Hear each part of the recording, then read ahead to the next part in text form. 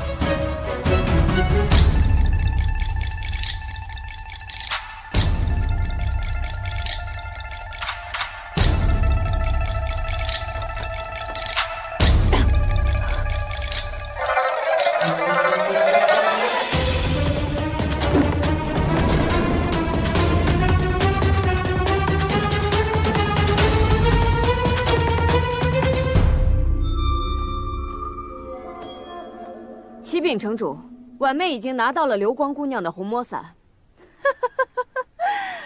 这怎么可能呢？让我瞧瞧。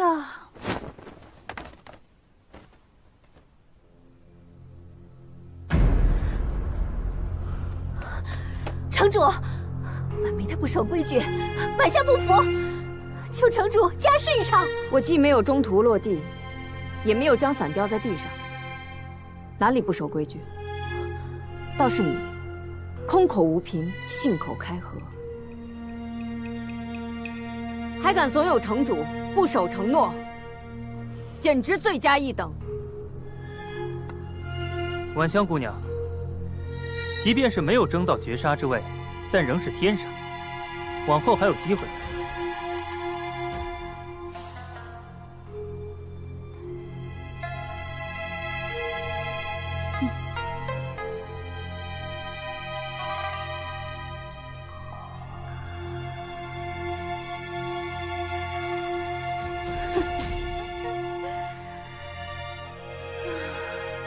好，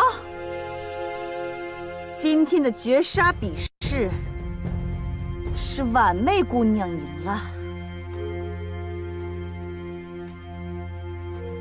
那请问城主，流光姑娘的红魔伞，婉妹现在是不是可以挂上去了？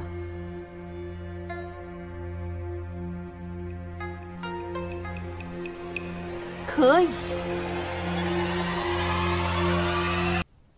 公子，公子，您不能闯进去啊！城主说了不让见客。哎，公子，二月，你去忙你的吧。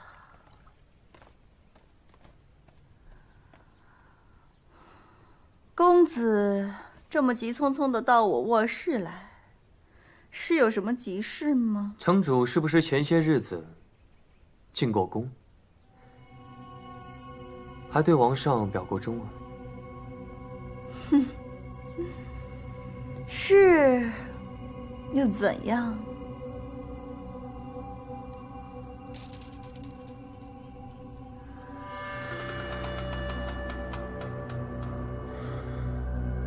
到底是我鬼化城的城主，真是敢做敢当。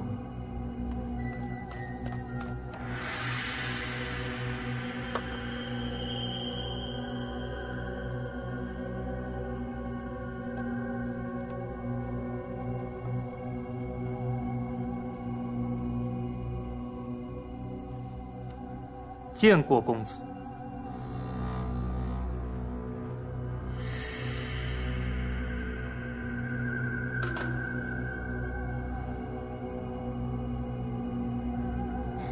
从今日起，我不再是鬼化城的听竹公子，只是晋国宁王。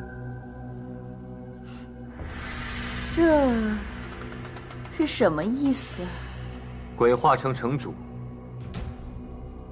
刹罗接旨。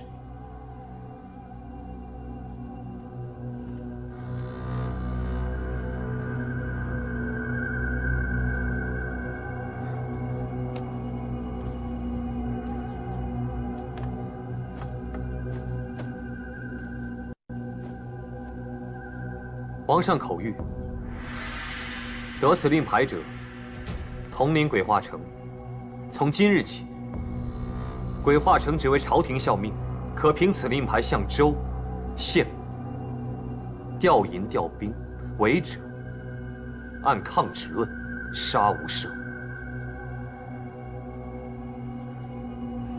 刹罗接旨。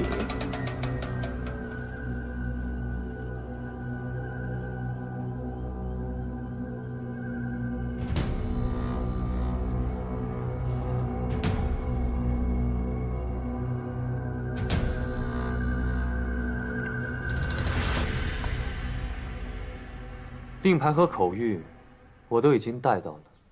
接下来，我会回听竹院，收拾细软，7日之内，保证离开鬼化城。